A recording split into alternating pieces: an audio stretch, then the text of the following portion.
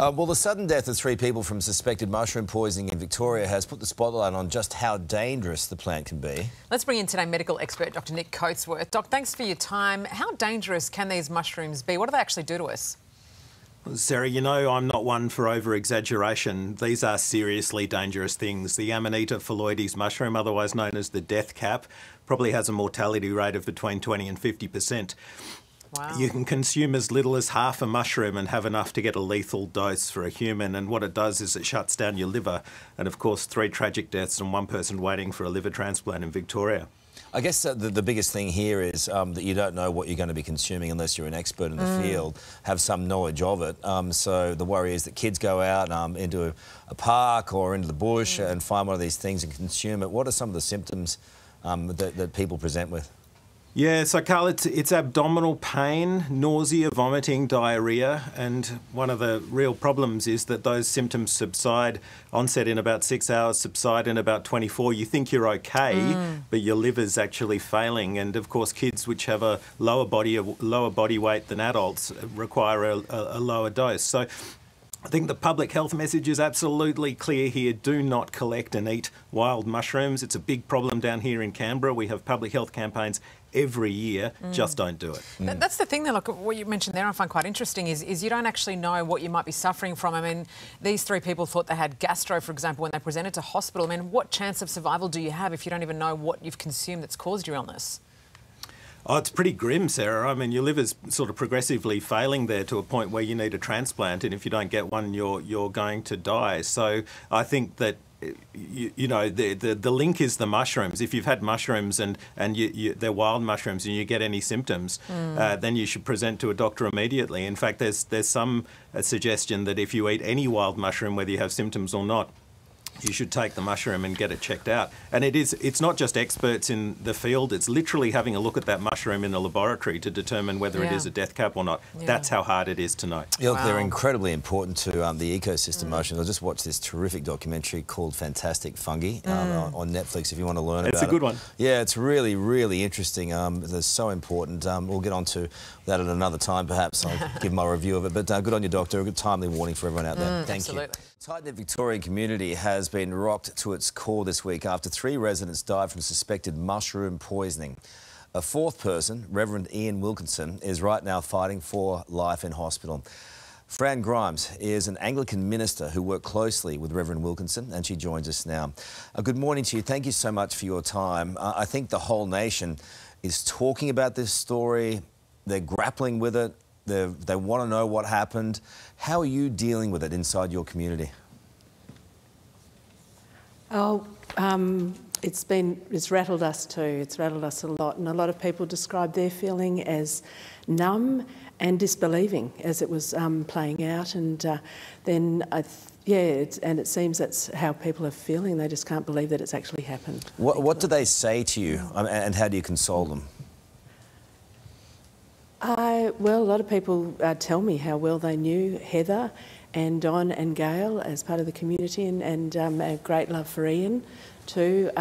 People here have been involved in the high school with Don and Gail and Heather, and their children have been at school together. They've played tennis together with Heather, and to console them, not easy, but I think one of the big things that we have as Christians is that we know that they rest with God, and they were very faithful and kind, loving people that were walking with God, and they'll continue to. Yeah. Fran, do you have, and this is difficult too, any updates on Ian's condition at all? I'm sure people are asking every day. Yeah, they are, and we don't have much. We know as much as probably the rest of Australia. He is in a critical condition, but stable, and as far as we know, waiting for a liver transplant.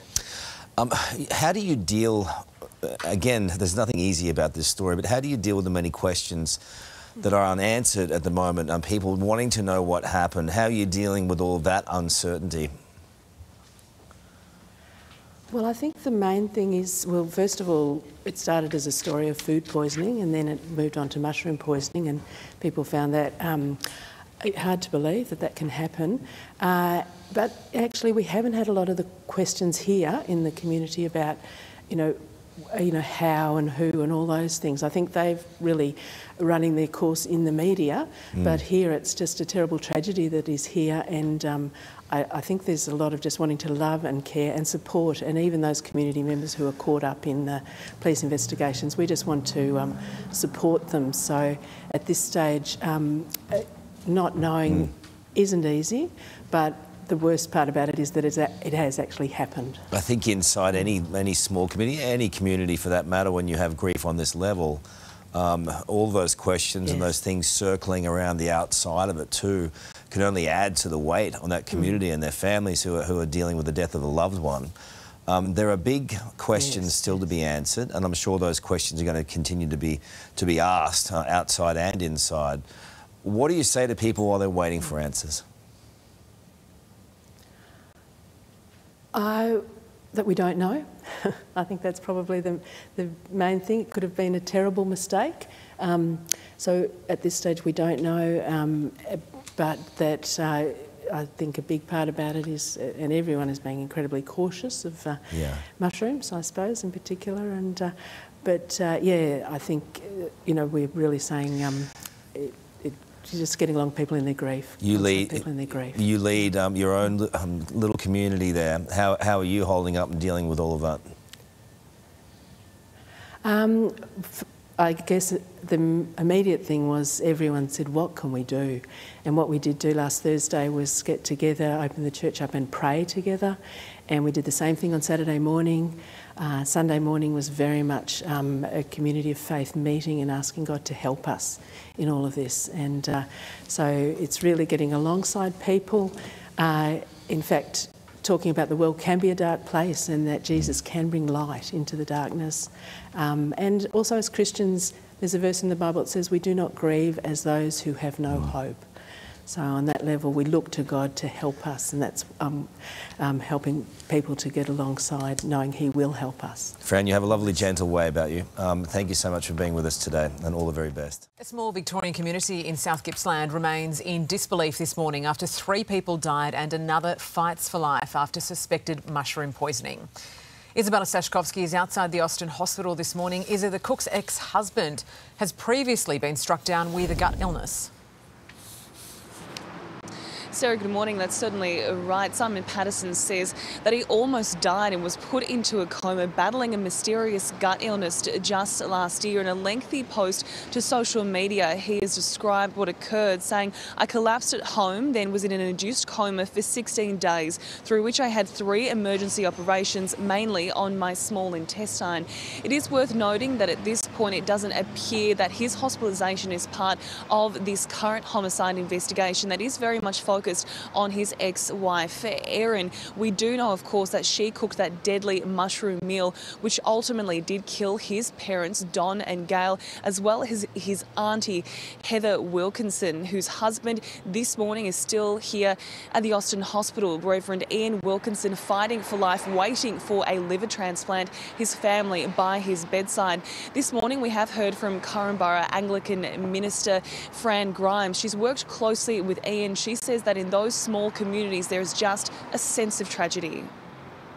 It's rattled us too. It's rattled us a lot, and a lot of people describe their feeling as numb and disbelieving as it was playing out. And it seems that's how people are feeling. They just can't believe that it's actually happened.